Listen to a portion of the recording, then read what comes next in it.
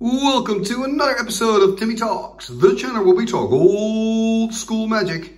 And today I'm going to talk about this set, Homelands, and I'm going to open this booster pack. Look at that. There are more booster packs behind, it seems. There's one here as well, so at least 3 of those. I'm going to keep one. I'm going to keep one closed because I want to add it to my Homelands collection. And I actually went through my Homelands collection, and guess what? I'm missing quite a lot of cards. I don't have a Didgeridoo. I don't have a Leeches, for example, which are 2 cards that are interesting in Homelands, but also they have some value, especially Didgeridoo. I also discovered that Cuscan Foals is a useful card. I knew that, but it's also quite valuable, I believe. If you get a near mint, back fresh Cuscan Foals, you're talking about about 10 euros. So that's pretty neat.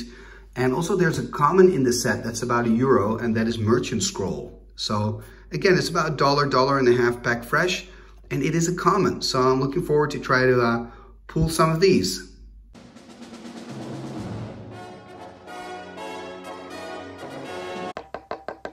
Okay, so before I open this up, I just first want to pay some attention to the letter, because this was actually sent to me by a patron, and a very generous patron, because he sent it to me for free. It's Keith from the States, so let's have a read, shall we? Thomas, thank you for creating this community for all of us to enjoy. I know you will find a use for these Homeland cards. Sorry if the packs are not in the best shape. That's okay. I mean, it's just great you're sending these for free.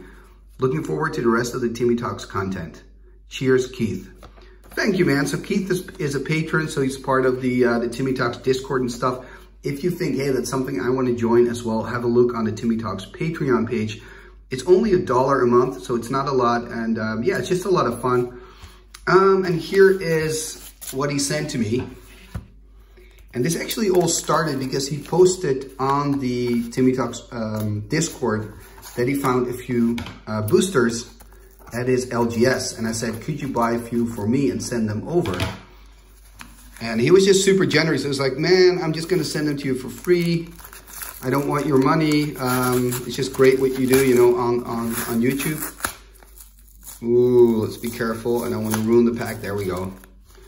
And it's just amazing to see, like, just how generous the community is in old school. It's really amazing. It's one of the reasons that my channel is the way it is today, because of all the positive comments. I started this in 2019. Because of all the positivity, I just kept going and going. So look at that. So we've got 1 Homelands booster, 2 Homelands boosters. They're so light because there's only 8 cards in these, and there are 2 uncommons in here. So 2 uncommons and 6 commons, no rares, but the uncommon ones are considered to be rare because they're so rare on the print sheet. And this set actually was released after Ice Age. Oh, look at this. And we've got a card here as well. So we got a mystery card. I'm going to keep that here.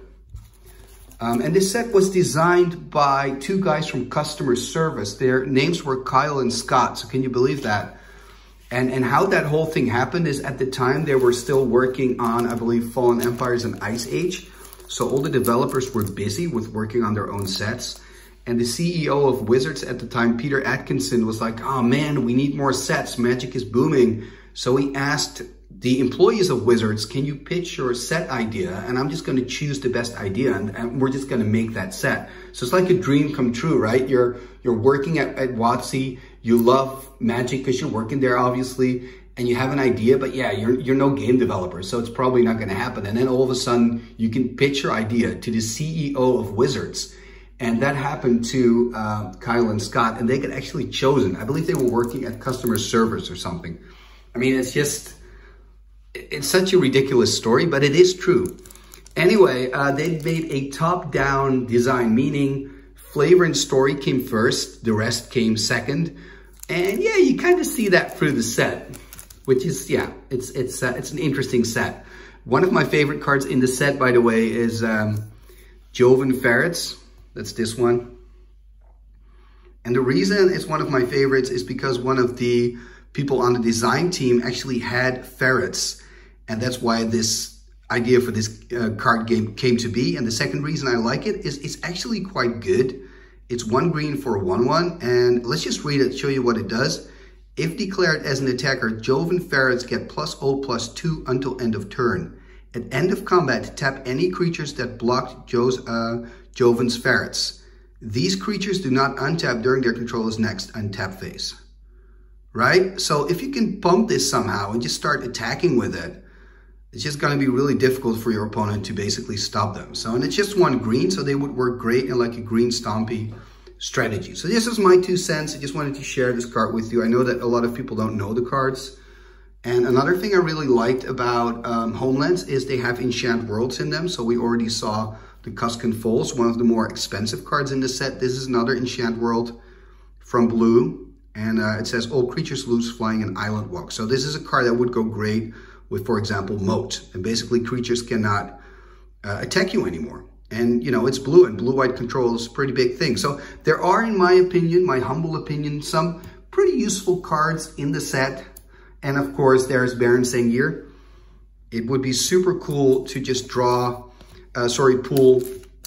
a mint packed fresh Baron Sengir out of these packs. That would just be insane. Even though it doesn't have a lot of value, this is the card that everybody chased for at the time when Homelands came out. And just the fact that it works so well in Vampire Tribal, which wasn't really a thing before Homelands. So Homelands actually made some tribes possible. Like there are also some really cool dwarf cards that are kind of weird, but they're also cool. Talking about dwarves, there's actually a card, it's like the Dwarven Timmy. It's like really weird. And I actually have a signed copy somewhere. You know what? I'm just gonna try to dig up my signed copy. Just give me a moment. And I'm back, and look at this. I found it. It's a signed Raveka Wizard Savant, and it's blue, but it's actually a dwarf. And the reason I know, I'm just going to take it out of the sleeve. The reason I know is by checking the flavor text. So let's have a read. It's nice to see a sister dwarf in a position of such power, but why'd it have to be one of those seafaring mule hats? Dwarven trader. So it's so cool. And as I said, it's signed by Susan, the artist. And this is hard to come by. You try to get this card, a signed copy of this card. Good luck. And she's running the wizard school in the lore of Homelands, which is another thing I like about the set Homelands, is that these 3-color lands were introduced, which is pretty unique. Okay, so I'm just going to put this here. Super happy I own these cards. And I'm going to open up the first booster pack. Doo-doo-doo-doom. Doo-doo-doo-doom. Ooh, I don't want to ruin the pack. I'm going to try to keep it in tip-top shape, if possible.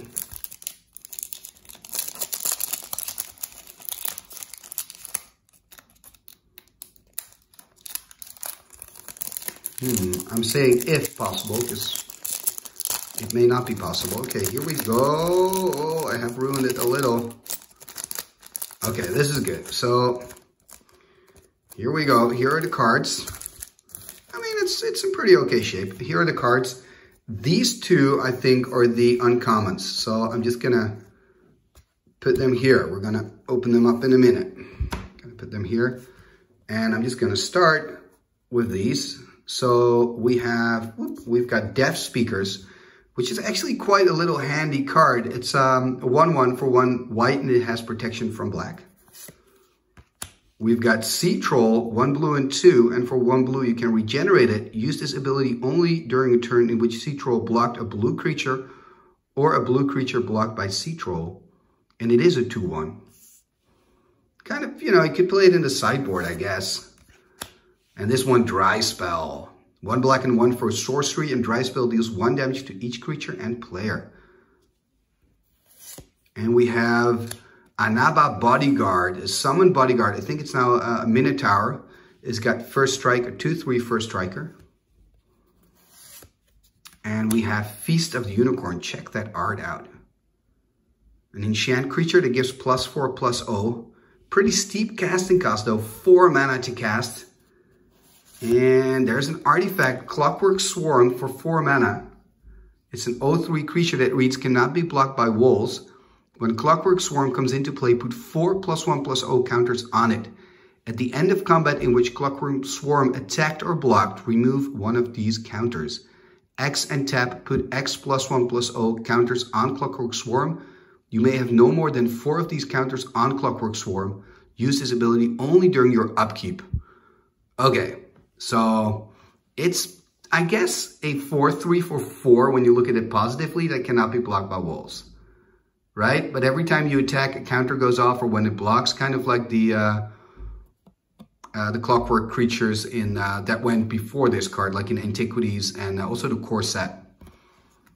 The Clockwork Beast, of course, I'm talking about. Okay, so here are the rares. Or are we going to get a Didgeridoo or a Sengir Vampire? Boom! First card. Abbey Matron. Okay, I think, because this is a common, I wonder, maybe the Clockwork Swarm was the rare, or the uncommon, I should say. And boom! We've got, oh, the Anaba Shaman. That is so sweet. This is like the Timmy of Homelands, right? But then the red version. 1 red and 3 for 2/2 summon Minotaur. And you can pay a red and tap it, and it deals 1 damage to target creature or player. Okay. So I wonder what the actual uncommons are, but I'm gonna find out and I'll add it to the video so you guys know. So these are the cards. Then we have 3 more boosters. I'm gonna keep, oh wait, I'm not showing you it on camera. Sorry guys. I'm gonna keep one of these for my collection. I think I'm gonna keep this one in my collection. So I'm just gonna put that here. But these 2 I'm gonna open up as well. So I'm gonna start with this one.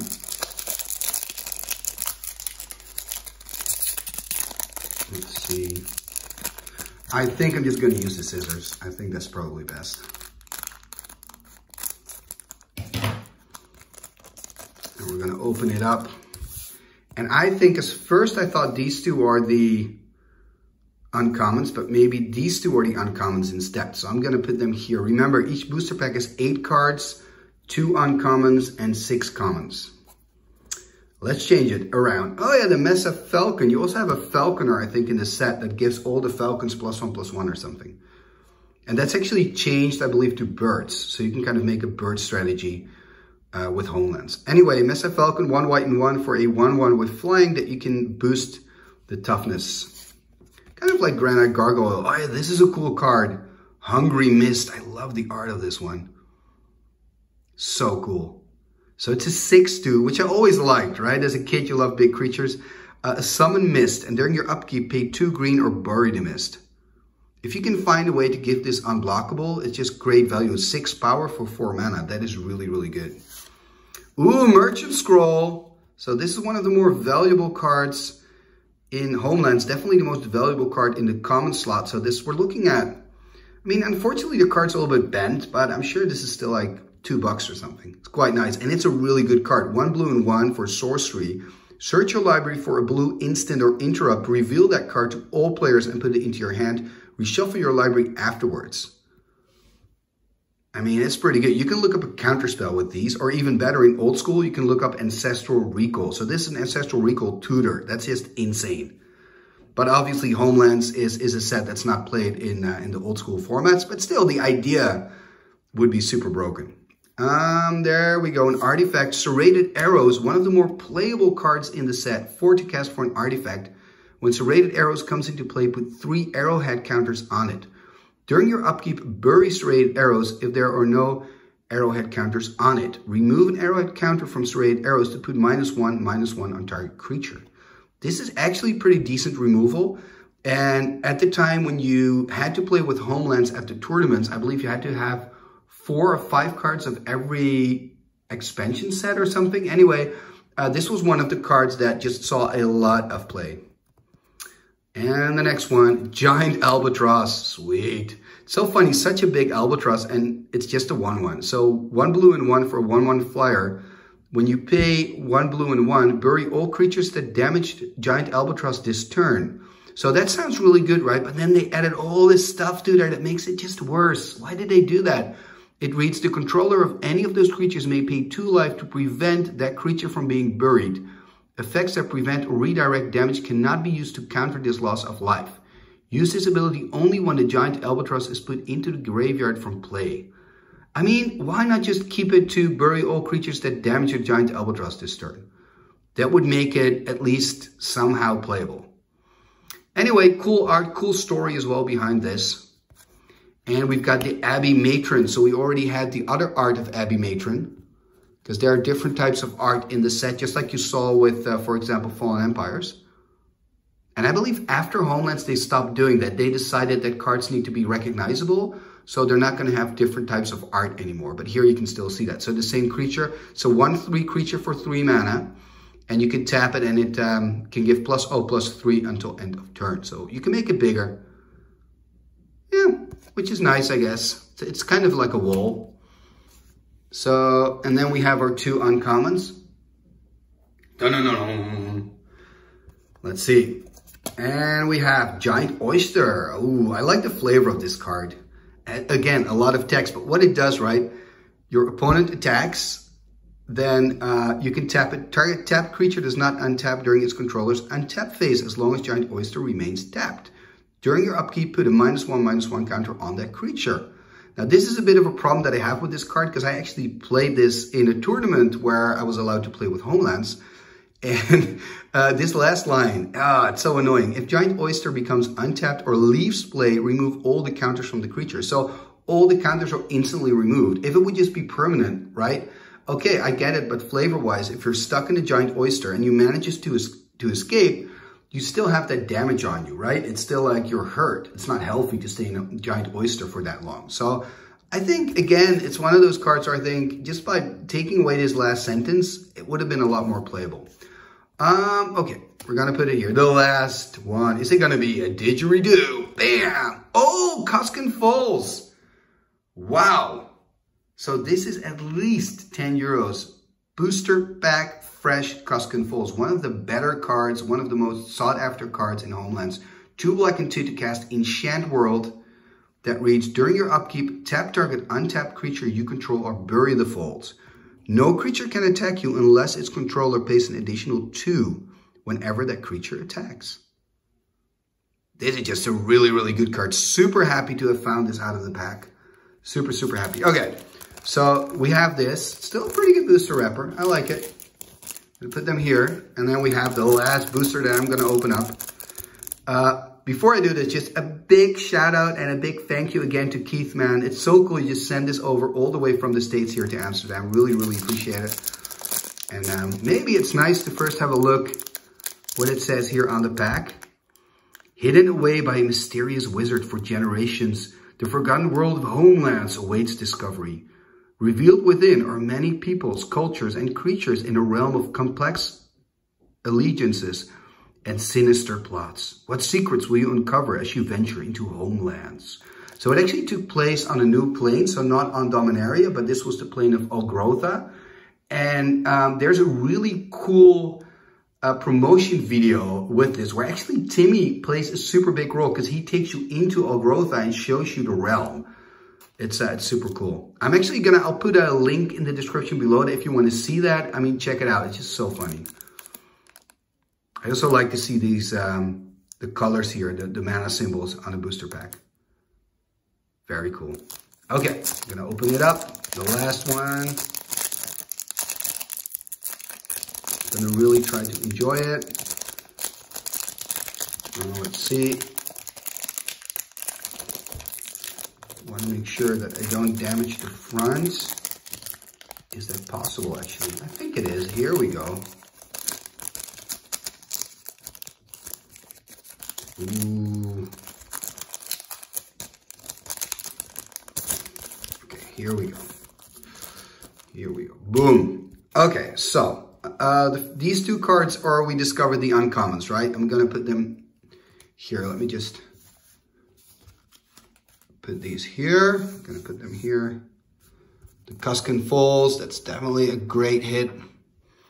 And also, let me have a look. Where's the other card? The Merchant Scroll is a great. These are 2 great hits.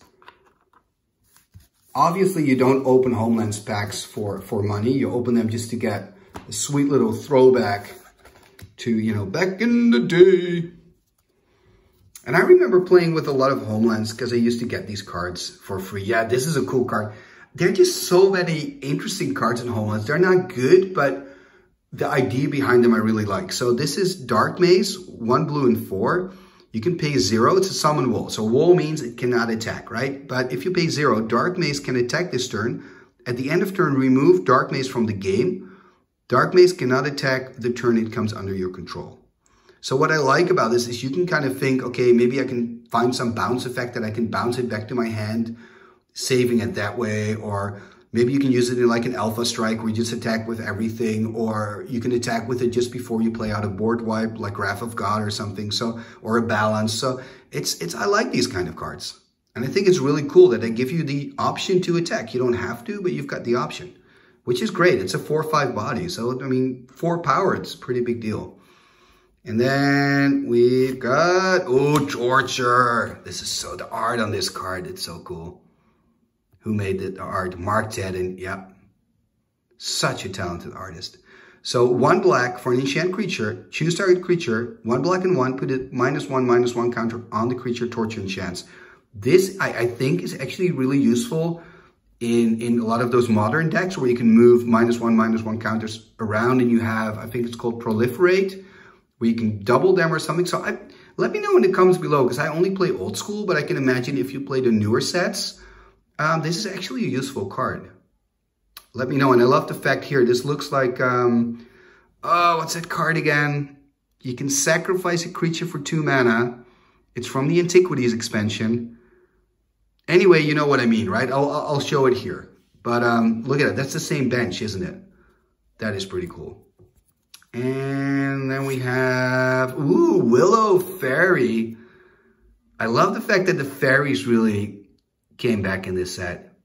That art is just, it's stunning. You don't see art like this anymore. This is fantastic. Susan Van Camp flying. 1 green and 1 for 1/2. You can actually make a fairy tribal deck in Homelands. There's also kind of a fairy, there's some fairy masters or something in the set as well. Maybe we'll find it in this booster. Another bodyguard. This is our second bodyguard. And, oh, Folk of Anhava. Summon Folk of Anhava. If assigned as a blocker, Folk of Anhava gets +2/+0 until end of turn. They play a big part in the storyline. And Sengir bats. Yeah, these are bats and they're not vampires. Which in a way I understand, but I feel like shouldn't they be also a vampire that at least, you know, the Baron Sengir can regenerate his own bats? Maybe it should have said regenerate target vampire or bat, I think. But yeah. Again, very cool art. So 2 black and 1, pretty steep for a 1/2 flyer. It does have some ability that you're never going to use, but still cool. Whenever a creature is put into the graveyard the same turn Sengir bats damaged it, put a +1/+1 counter on the bats. So, I mean, that's kind of funny. If you can find a way to use your Sengir to kill creatures, I don't know. There's probably some weird combo where you can make it work. Let me know in the comments below if you can make Sengir bats work. I want to see counters on the bat. Anyway, okay, so the last 2 cards. Here we go. Boom.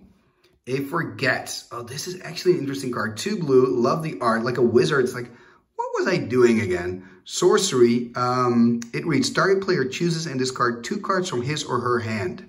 If the player does not have enough cards in hand, his or her entire hand is discarded. The player then draws as many cards as he or she discarded this way. Again, probably a useful card in those graveyard strategies where you want to fill your graveyard up as fast as you can. And the last one, is it going to be a Didgeridoo? Bam! It is not. Oh, but this is an interesting card. Ghost Hound. 1 black and 1 Summon Hounds. Again, from Homelands, of course, a 1/1. The cool thing here is that it says attacking does not cause Ghost Hounds to tap. This is the first black creature, I think, at that time that has Vigilance. I don't believe there was any creature, and I think Vigilant, it just isn't a black ability. And in the set, there are more cards like this that have an ability that don't really go with the color, which again is why some people say it's the worst designed set in terms of card mechanics. But I think it's kind of cool. I like it. Anyway, what else does it do? So it's a 1/1 with vigilance, and it reads, if assigned to block any white creatures or any white creatures are assigned to block it, Ghost Hounds gains first strike. I guess you could use this in a strategy with a lot of bad moons, you know, pump it up, or maybe play Unholy Strength on it against a white deck. It's definitely good. And it's always good to have vigilance because you can attack and use it as a blocker at the same time. Kind of liking the art. I think it's cool. Really nice by Jeff A. Mangus. He also made the card for Tracker, by the way, which is one of my favorite cards in green. Okay, so this is it. This is the episode for today. Please. Oh, wait. It's not the episode. No. I'm forgetting something again. Sorry. Because Keith also sent me a card. So let's turn it around. Wait, let's just first get the tape off. And again, Keith, thank you so much for sending this over. It's just a lot of fun to open up Homelands boosters again. It just takes me back to when I started playing Magic. Ooh, we got 2 cards even. I think I saw one. Let's see if we can figure out. Douglas Schuler, it's a 1/1. Is this a Timmy? Are you sending me a Tim, you crazy man? Let's have a look. It is a Tim. Wow, it's a beta Tim. That is just insane that you're sending me a beta Tim. Beautiful. We all know what it does. Beautiful card. Thank you so much, Keith. This is going to go in my special binder. I've got a special binder with the Timmys that I got. And to be honest, which is kind of silly, I only bought a Timmy once. And I actually gave that one away. So all the other Timmys I have, I actually got. And here we have the other card. Is it also going to be a Tim? Bam! Oh, Wall of Air. That's beautiful. This is actually going to go in my Blue Flyers, beta Blue Flyers deck. Wow. Thank you so much, Keith. This is super generous. I didn't expect to find these 2 cards. Amazing. Love them. You know what? Maybe I'm just going to play with them. And I'm not going to put them in my binder. Especially the Wall of Air I'm going to play. Definitely. And yeah, fantastic. Amazing. Thank you so much, Keith. And also thank you for watching another video right here on Timmy Talks, the channel where we talk old school Magic. And yeah, please let me know, what is your favorite card of Homelands? I would love to hear from you, and see you next time. What shall we do with the drunken sailor? What shall we do with the drunken sailor? What shall we do with the drunken sailor? Early in the morning, way hey, and up she rises, way hey, and up she rises, way hey, and up she rises, early in the morning. Putting in the longboat until he's sober, putting in the longboat until he's sober, putting in the longboat until he's sober, early in the morning. Way hey, and up she rises, way hey, and up she rises, way hey, and up she rises, early in the morning. Pull out the plug and wet him all over, pull out the plug and wet him all over, pull out the plug and wet him all over, early in the morning. Way hey, and up she rises, way hey, and up she rises, way hey, and up she rises, early in the morning. What shall we do with the drunken sailor? What shall we do with the drunken sailor? Put him in the scouts to the host, my son, put him in the scouts to the host, my son, put him in the scouts to the host, my son, early in the morning. Igitus, figitus, sumba, kazee.